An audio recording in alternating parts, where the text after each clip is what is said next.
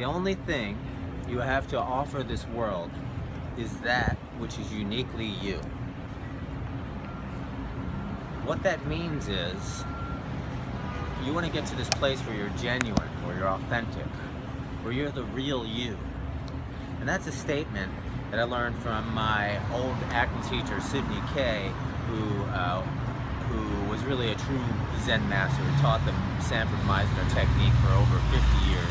And I got to have him in his prime and really studied under him and mentored under him.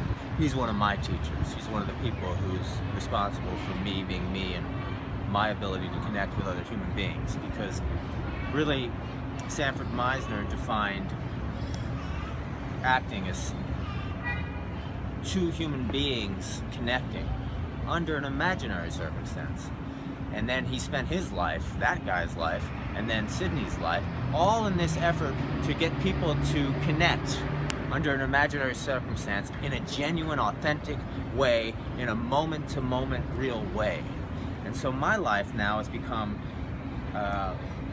getting two people to connect under a real circumstance, in the boy meets girl world, in that sense. And that's been my great improvisation, this endless boy meets girl improvisation. And along the way I've discovered a lot of things, some inner truths and some outer truths. I always thought that like maybe it was in my head. And the truth is the only thing you do have to offer this world is that which is uniquely you. And there's ways to get to it. There's ways to shed your false beliefs about yourself and about the world. There's ways to be beautiful without having to do much at all. And that's really just to pay attention to your own breath and pay attention to another person. When you really listen to yourself, be on your own breath, and you listen to another person, you'll never be more interesting. You'll never be more beautiful. And I mean, listen, I love being silly and zany, and I'm off the wall, and it's fun, and it's engaging, and it's infectious. And I've explored all that. But the feedback I've gotten from audiences and individuals in the world itself is there's nothing more beautiful than listening to another person. You'll never be more engaging, you'll never be more sexy, you'll never be more seductive than just simply listening and paying attention.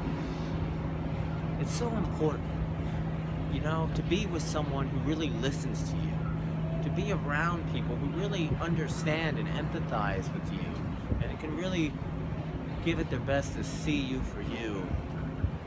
That's how you make deep connections. That's how you be interesting.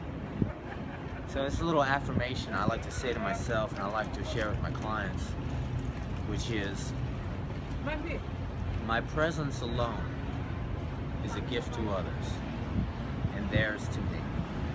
My presence alone is a gift to others, and theirs to me.